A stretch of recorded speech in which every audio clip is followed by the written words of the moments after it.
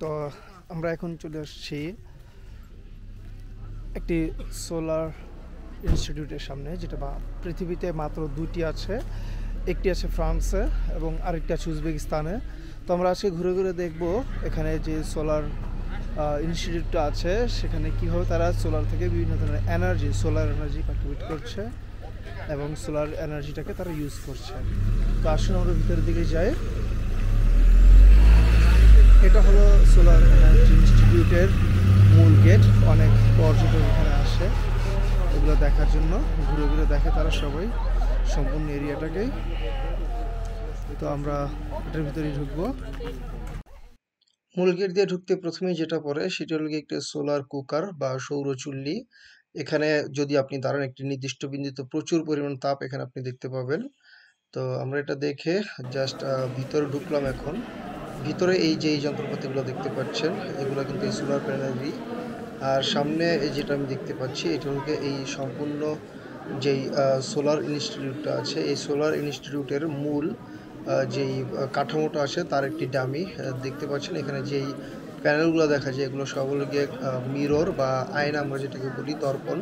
এই আয়না যেখানে সূর্যের আলো পড়ার পর সবগুলো আলো একটা নির্দিষ্ট বিন্দুতে সবগুলো এই যে প্যারাবোলিক যেই টাওয়ারটা আছে সেখানে গিয়ে পড়ে এবং এর মাধ্যমেই কিন্তু প্রচুর পরিমাণ তাপ উৎপন্ন হয়ে তারা এখানে বিভিন্ন ধরনের ম্যাটেরিয়াল পরীক্ষা করে থাকে।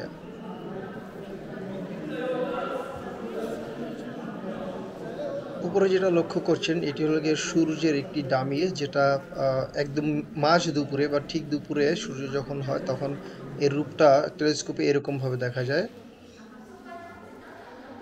এছাড়াও এখানে যে সকল পদার্থগুলো দেখতে পাচ্ছেন আমরা হয়তোবা এগুলোর একটি বিবরণ সামনে থেকে কারো কাছ থেকে পাবো।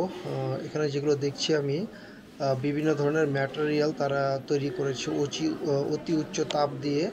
বিভিন্ন ধরনের রাসায়নিক প্রক্রিয়া এবং পদার্থবিজ্ঞানের বিভিন্ন ধরনের পদার্থ তারা প্রচুর পরিমাণ তাপ দিয়ে তা কতটুকু পরিমাণ টলারেট করতে পারে সেগুলো পরীক্ষা নিরীক্ষা এখানে মূলত করে থাকে বলে আমি জানতে পেরেছি। তো আসুন আমরা দেখি সামনে আর কি কি আছে। এখানেও আমি কিছু পদার্থ দেখতে পাচ্ছি যেগুলো আমরা বিভিন্ন সময় বিভিন্ন কাজে ব্যবহার করে থাকি। এরকম কিছু পদার্থ যেগুলো বিভিন্ন ধরনের রক দিয়ে বা পাথর দিয়ে তৈরি করা।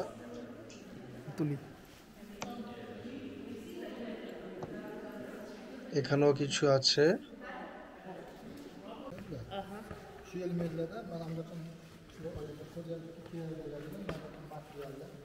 Yes, so here are some elements, different type of chemical elements that requires a really high heat, high temperature. They melt them. It's a schlags. We call the melted of them. They are shown here what they are using. From this, they are from with the with the sun heat. Yeah, they are melting them and produce necessary tools for the for using in a daily routine for people. It could be details for cars, or it could be some other details or equipment for the people, mostly in rural places.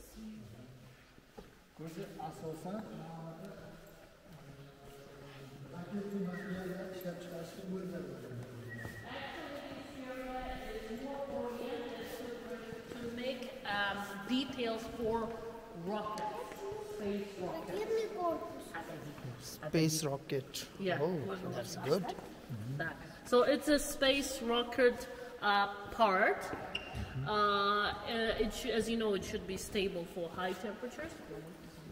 High temperature. That's why they are making some details like that. You can see the width. Yeah. It's okay with the high. It's okay with the high temperatures. It could be stable, kind of heat proof. Oh, yes, because yeah, you can touch. Oh, is it light? Yes.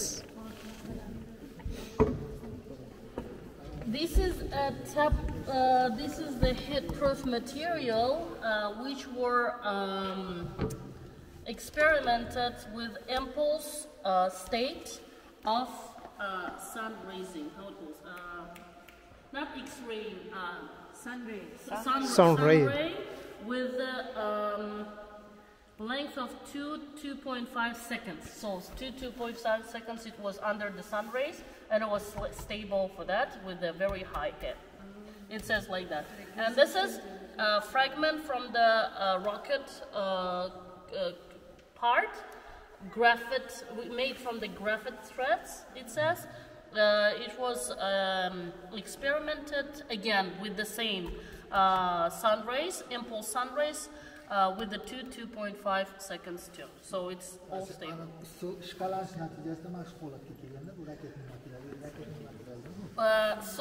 it's after it was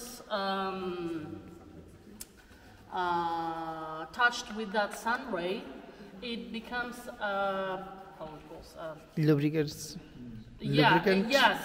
Yes. And these appeared because of that.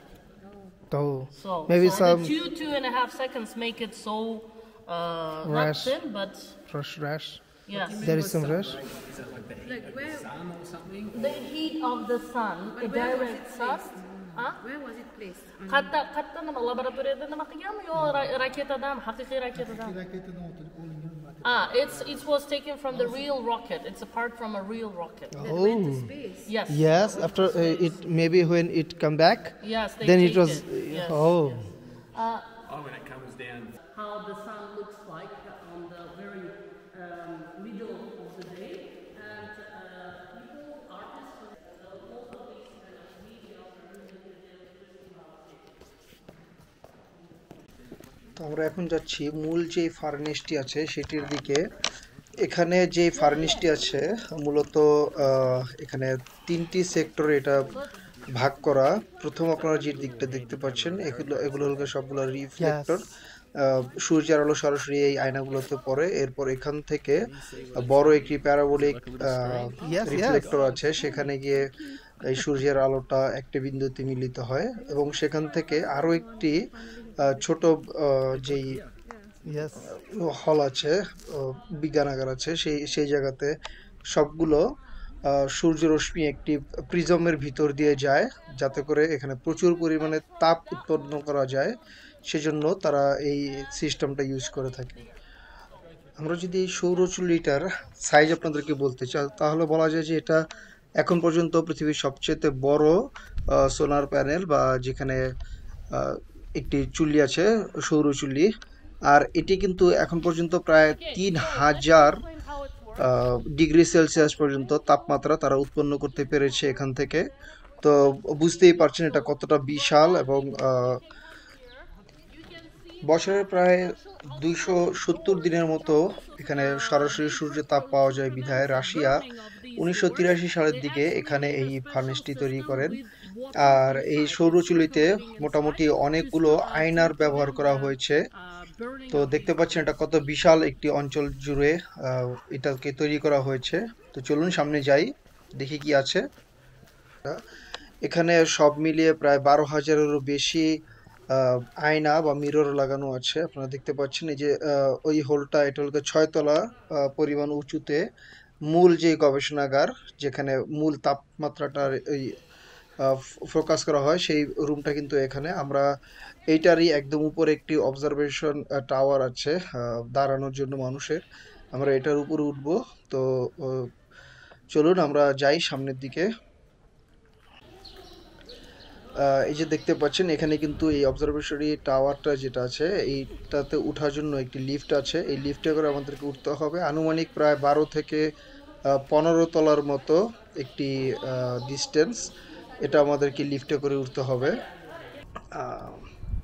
আমি পৌঁছে গেছি একদম উপর তলাতে, যেখান থেকে সম্পূর্ণ সান ইনস্টিটিউটটা দেখা যায়। দেখতে পাচ্ছেন যেই ভিউটা, সেটা কিন্তু অসাধারণ সুন্দর একটি ভিউ।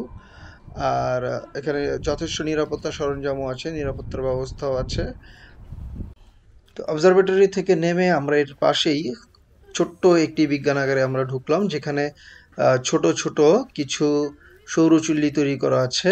দেখতে পাচ্ছেন যে ছোট ছোট আয়না কেটে তারা এখানে কতগুলো চুলার মতো তৈরি করেছে, যেখান থেকে গরম পানি বা অন্যান্য জিনিসপত্র আপনারা তৈরি করতে পারেন। আমাদের হাতে সময় নেই, যদি আমাদের কাছে সময় এবং পানি থাকতো আমরা কিন্তু এখানে চা বানিয়ে খেতে পারতাম। তো এটা হলো গিয়ে একটি বিজ্ঞানাগার, যেহেতু আমরা বলেছি আগেই সূর্য থেকে যেই নবায়নযোগ্য শক্তি আছে তা নিয়ে কিভাবে পানি গরম করে সেগুলো এখানে তারা দেখাতে চেষ্টা করেছে। সাথে কিছু গ্রিন হাউসের মতো আছে। তো সম্ভবত এগুলো তারা এখনো তৈরি করছে। আমি দেখতে পাচ্ছি যে কিছু আয়না লাগানো আছে, কিছু আয়না লাগানো নেই। সূর্যের তাপ এই আয়নাগুলোতে সরাসরি পড়ার পর প্রতিফলিত হয়ে যে উপরে যে মাঝখানে পাইপগুলো দেখা যায়, একটু মোটা পাইপ, এটার ভিতরে যে পানি যায় সেটাকে কিন্তু একদম বয়েল করে গরম করে ফেলে।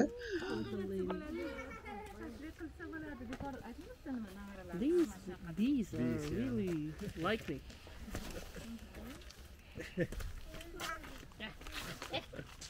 Can you imagine like other babies would be like crying and like she's so happy. She's laughing. She's like, I'm not like the other babies.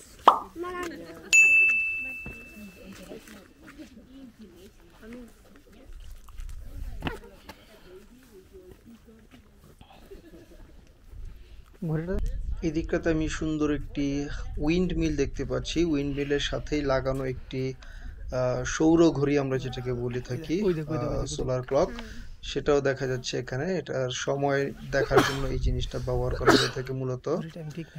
তো অসাধারণ সুন্দর এই জায়গাটি। তো আশা করি আপনাদের কাছে ভালো লেগেছে। যদি ভালো লেগে থাকে তাহলে অবশ্যই আমার চ্যানেলটাকে সাবস্ক্রাইব করবেন এবং বেল আইকনে ক্লিক করে আমার পাশেই থাকবেন আশা করি। ধন্যবাদ।